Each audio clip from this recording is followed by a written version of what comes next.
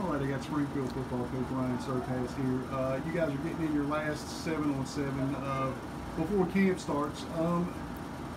We come to watch football, but you guys have a little incident here with Albany, and I know you kind of want to comment on that and let people know what's going on and kind of your feelings on what's happening there. We'll start there and work to some football.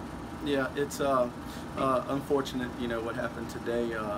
Kids, just taking things to the next level, and really puts a stain on our communities. And I hate that it got to that. And we're gonna look at some video and see if we can't figure out how things escalated to that point, and make the appropriate decisions off of what we see.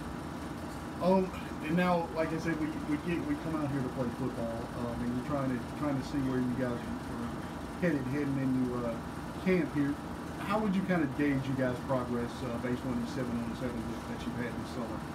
I thought that throughout the summer we've gotten a little better in everything that we've wanted to do.